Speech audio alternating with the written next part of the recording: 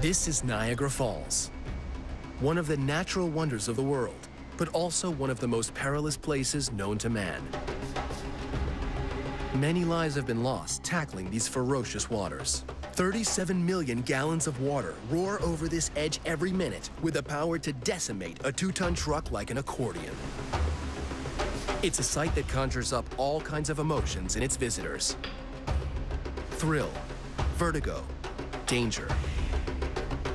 Imagine if you could soar above the rapids, dive deep into the mist, feel the rush.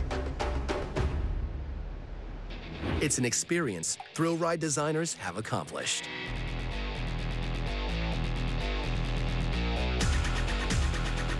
This is the next generation of high-tech thrill rides. Niagara's Fury is a brand new take on virtual reality. The goal was to create an experience of how the falls came to be, from the Ice Age to the modern day. The challenge, to build the world's first 360-degree seamless cinematic experience. To give it even more impact, they added Hollywood's latest special effects and built a high-tech motion simulator. One of the things that we asked the engineers to do is not make this just a ride where you put on some funny glasses and things come flying at you. We wanted really real things flying at you. So we have water coming at you. We have fog, lightning, high-tech sound. And it's this technology that creates the illusion. A lot of theme parks is essentially magic tricks. Designers and engineers worked around the clock, developing and testing technology to create a one-of-a-kind ride. No one has ever experienced the falls like this before. It's 2 days before the scheduled opening, and there's still a lot of work to be done. The attraction is already delayed by a week. Nerves are frayed. The pressure is on John Erickson, the technical director. The effects are malfunctioning. Each hour of delay cost Niagara Parks owners thousands of dollars, and they're already over budget. The fans aren't working. John has been here before. He has worked on some of the biggest movie rides, from the much-loved Terminator 2 3D to Men in Black, pushing technology to the max. They call it the bleeding edge instead of the leading edge for a reason. You know, anytime you get new technology, you always run into problems that you weren't expecting. And that's the biggest part of this task, is working through those problems. There are problems with the timings of the show. John needs more wind and fog. He's going to spend the day fine-tuning for maximum effect. Small last-minute hurdles in comparison to what they've overcome to get this far. Rides of this caliber cost up to $100 million. Niagara's Fury is the exception. It was built for a mere $7 million. It's been 4 years in development and 18 months in construction. We spent 2 years traveling the world, looking at different applications, different products, from going on to a ride where they're using heat and saying, well, why can't we do that, only make it cold? And you get the thought process going, and that's the start of the creativity.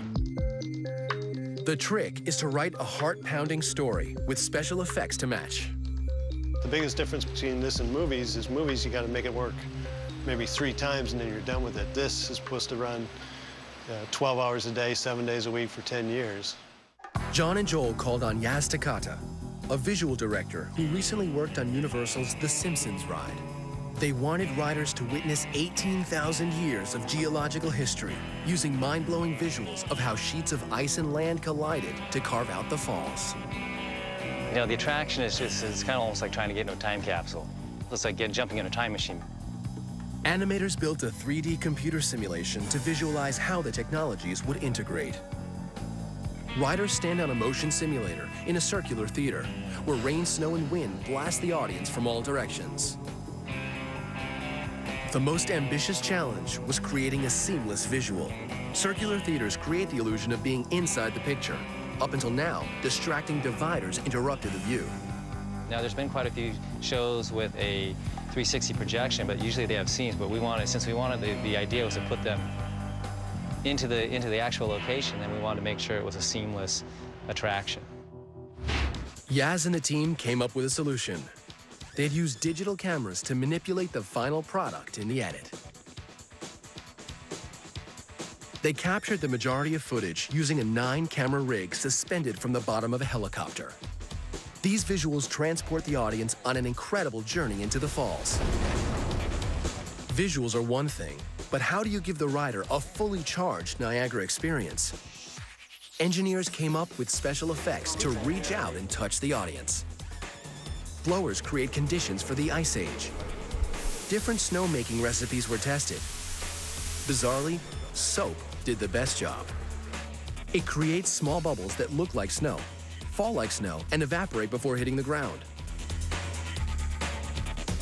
Temperatures can also drop 35 degrees in just 3 seconds.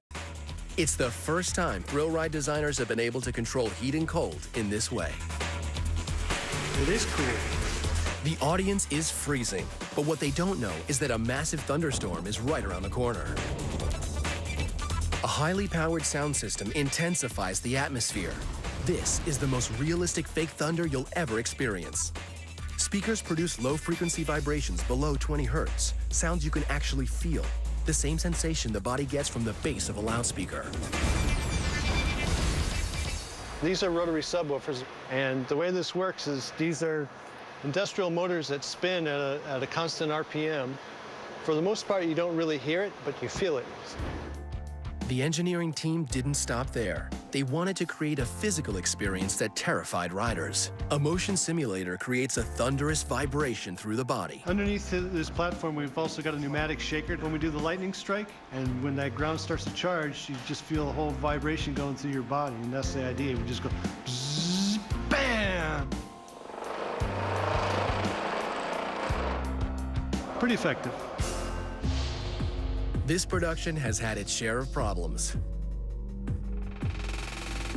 2 days before opening, the team is ready to wrap. But director Yaz wants to make Niagara's Fury even more thrilling. He needs extra close-up visuals to give the audience an enhanced experience. Flying over the falls is a highly dangerous operation, but this team are willing to go the extra mile. Going this close to the edge is a matter of life and death. Extremely careful piloting is required in Niagara's unforgiving microclimate. Coming up, the death-defying helicopter shoot.